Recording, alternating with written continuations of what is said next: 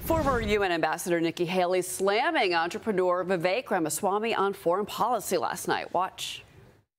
Is there anyone on stage who would not support the increase of more funding to Ukraine?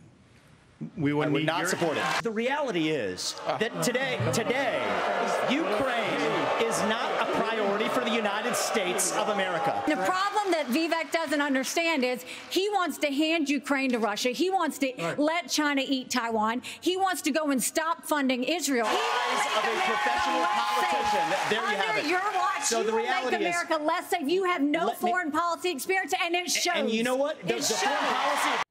Joining me now, former Connecticut Senator, former Democratic Vice Presidential nominee, United Against Nuclear Iran chairman, and author of The Centrist Solution, How We Made Government Work and Can Make It Work Again, Joe Lieberman. Sir, good morning. Morning, Cheryl. Good to be with you. What was your take on that exchange last night? I thought it was a really important exchange. I mean, part of the question in this year's Republican presidential primaries is really, is this still the party of Ronald Reagan on foreign policy? Because Reagan definitely would be supporting Ukraine. So in one sense, it was kind of encouraging when Brett Baer asked that question that only two of the candidates up there said they would not continue to support Ukraine. Ramaswamy shot his hand up.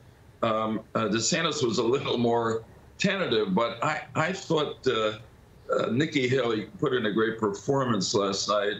I also thought Vice President Pence was at his best. And the question is, was it a turning point performance by Mike Pence? In other words, will it lead to what might now seem like a surprise victory by Pence in the Iowa caucuses? If it does, the race is different, very different than it looks now. Right now, I'd say the winner of the debate last night was Donald Trump, because I didn't see anybody who really threatened his lead by the performance they put in last night. Probably DeSantis, who's number two.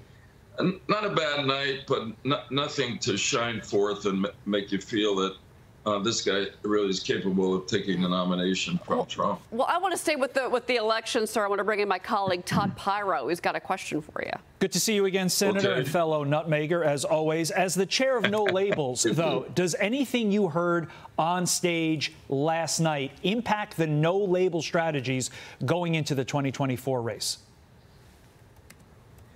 Not particularly. I mean, the 2024, as you know, No Labels is working real hard to qualify in all 50 states for a third line in case we decide to use it next year based on who the parties nominate. But the premise here is that most of the American people are fed up with both major parties because both major parties spend their time fighting each other instead of working together to get something done for the country. So we want to be ready to run a bipartisan unity ticket.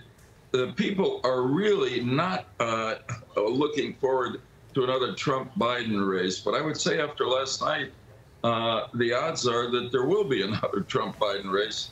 And we may well decide next year we want to give the American people a third choice, very different, a bipartisan ticket. Well, we gave 8 choices out on that debate stage last night out of 9. Mr. Lieberman, it's always good to see you. Joe Lieberman, thank you for being here. Thank you.